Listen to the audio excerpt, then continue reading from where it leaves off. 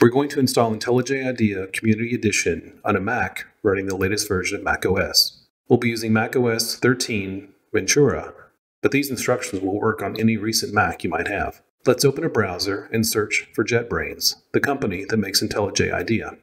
In the results, let's click on Products, and let's scroll down until we see IntelliJ IDEA.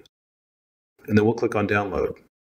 There are two versions of the product: the Ultimate Edition, which costs money, and the Community Edition, which is free. Let's scroll down the page for just a moment and see some of the differences between the two versions. The biggest difference is the Community Edition lacks support for Java frameworks such as Spring, Jakarta EE, as well as JavaScript frameworks such as Angular, React, and Vue.js. Scrolling back up, we see the macOS download was already detected. My machine is running an M1 chip, so we'll want to get the disk image file, or DMG, for Apple Silicon. I'll speed up the video during the file download. Once the download is done, let's click on the link to see the SHA-256 checksum for our download. Here we see the SHA-256 checksum computed for the M1 DMG file by JetBrains and stored on their site. Let's compute the value locally using the file we just downloaded and the utility SHA-sum. We'll open a terminal window and cd into the downloads directory and run ls to see the file we just downloaded. Now let's compute the checksum by running SHA-sum-a 256 and the name of the disk image file we just downloaded. We see the checksum computed locally. Let's compare that to the value on the JetBrains site. No need for a string comparison. We can do a quick visual comparison of the two values side by side. Looking at them, the remote and local values are the same, so we can be confident the download file was not corrupted and is unlikely to have been tampered with on the JetBrains site.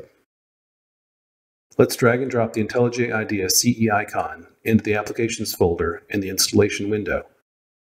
The file is copied into the Applications folder. In the Applications folder, let's scroll down until we see IntelliJ IDEA CE and click that. Our installation file is verified, and we get a dialog box asking us to confirm that we want to install a file downloaded from the internet. We do, so let's click Open.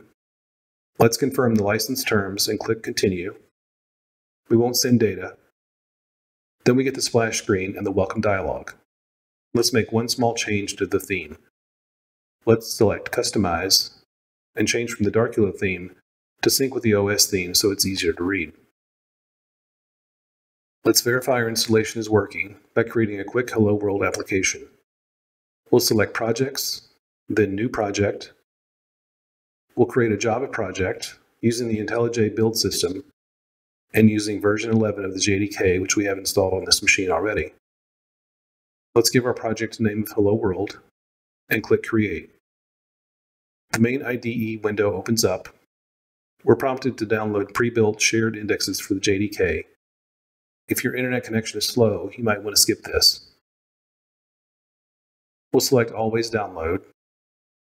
In the project panel, we see a class called main that was created for us. It's a simple class with a main method that prints Hello World. Let's click on the green arrow next to the method name and select Run Main Method. The code runs and we get our expected result, which is the message Hello World. At this point, we're all set.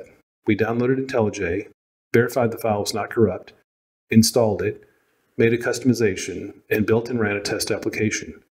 Thanks for watching, and remember to always begin secure.